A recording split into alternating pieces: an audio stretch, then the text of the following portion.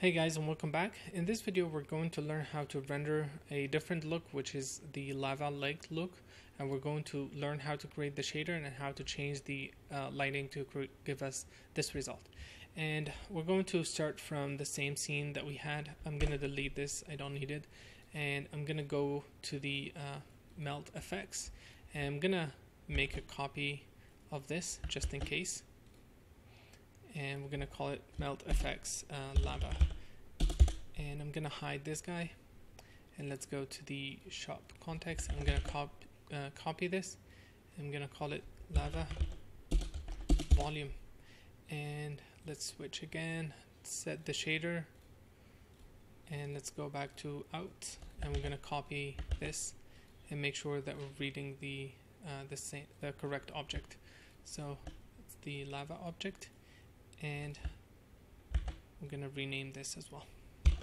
So for this one, we don't need any lights at the moment. We just need a pure emission from the object.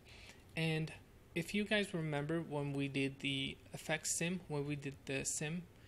we included, let's go back, we included a temperature field, and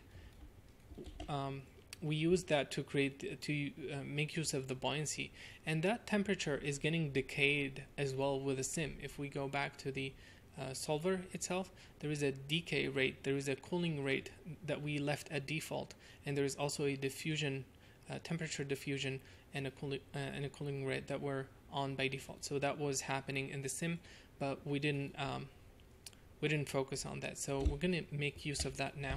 I'm going to put down a visualize node, and I want to visualize the original sim. So this is what we have. I'm going to increase the density to 10, and under emission I'm going to take on temperature for both of them. Okay, and for temperature I'm going to set it to clamped ramp, and for the preset I want to set it to black body, and let's leave it at that for now. I'm going to set this to 1. So now we can see that we have something in there, and the reason it's white at the moment is because the range is not correct. So I'd like to copy these two values and link them, and now if I change this, we should be able to have more range in the temperature field. And because it's emitting in 2 frames, it's better to view the data in a different frame. So let me change the background to black so we can see it better, and let's lower the density. Okay, so now we have a preview. Let's increase this to 10.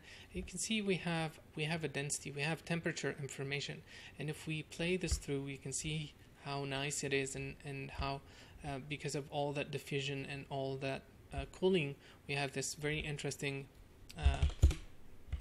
visual that we can use to shade in shading the bear. So we're going to use this. We're going to use the temperature field, and we've written that out. It's available for us to use, and we're going to simply use that. So let's go back to out, and let's look through the camera, and we've assigned the new shader. So this is our new shader.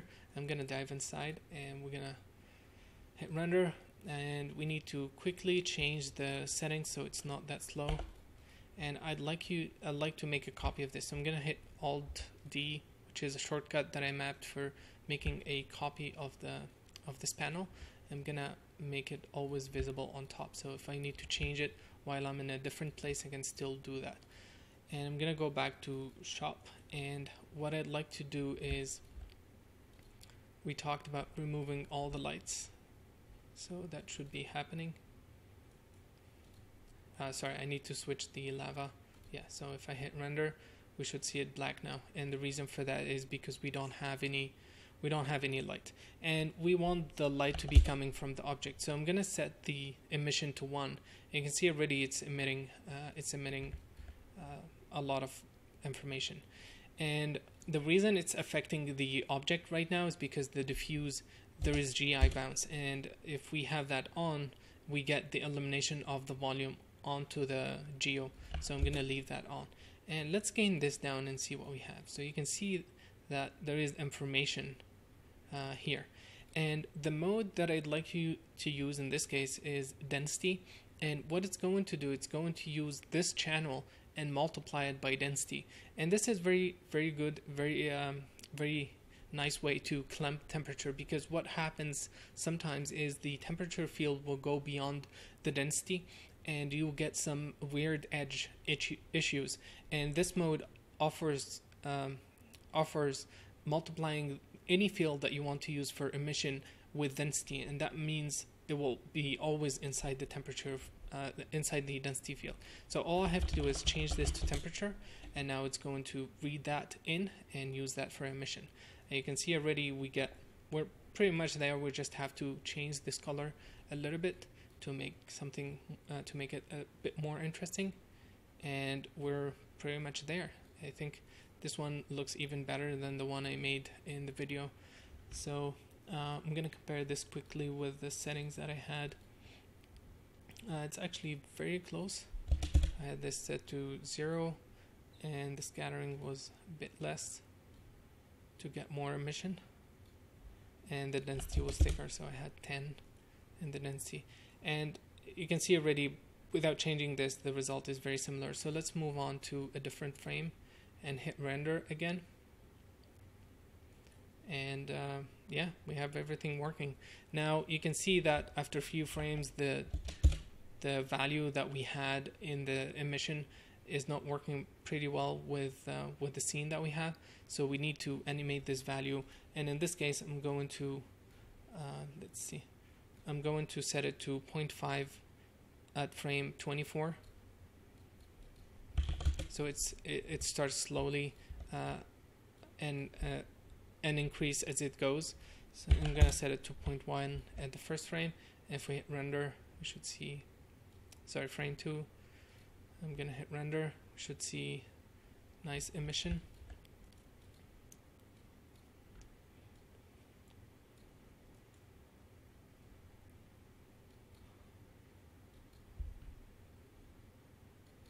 So let's increase it to 1. Sorry, yeah, let's increase it to 1 in the first few frames and animate this as we go.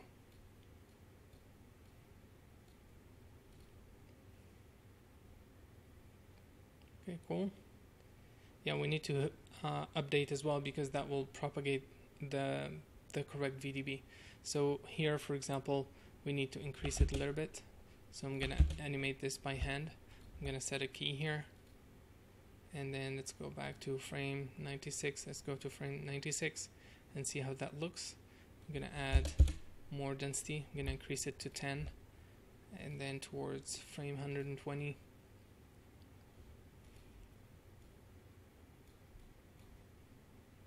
Let's go frame 140 instead. I would like to still see some emission here happening. Okay, so we don't have anything. I'm going to increase that to 20 instead. And this is something similar to the values I used in the sim.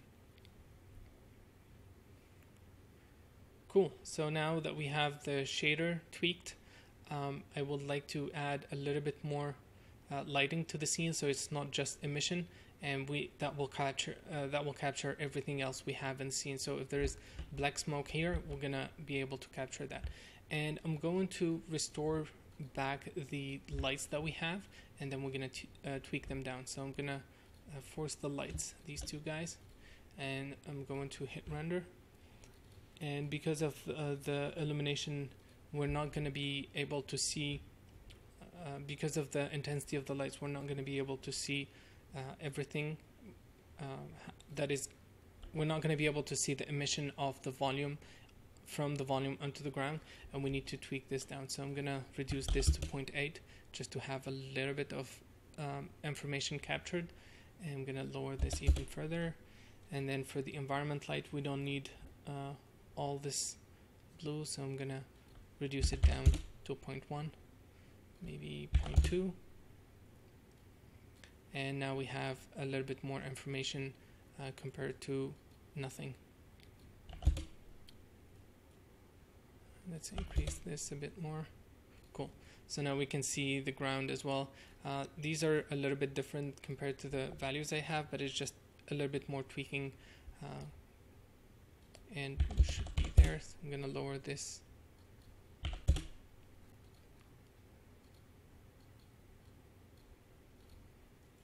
And let's increase this to 3. Cool. So yeah, this is very similar to the values I have. And you can see already that we're seeing the ground more, and we have very nice illumination caused by the lava-like object. And now if we hit play, you can see it animates through. It increases towards the middle, and then it fades nicely towards the end because of all the dissipation happening. And we also have some nice environment lighting and sun hitting the object to get some nice shadows and everything. And that is the end of the series. Hope you guys liked it. Again, I'm providing all the files for this look, the dense, this look, the dense look, this look, and then the file that we used for the sim creation. So there will be 3 files that you guys can get from Gumroad. The files needs to be paid for, but you can also recreate the same examples by just watching the videos if you guys prefer that. Thank you for watching. I hope you guys liked it. If you have any questions, please feel free to email me at sabervfx@gmail.com, and I'll be more than happy to answer any questions you guys have. Thank you for watching, and talk to you soon. Bye bye.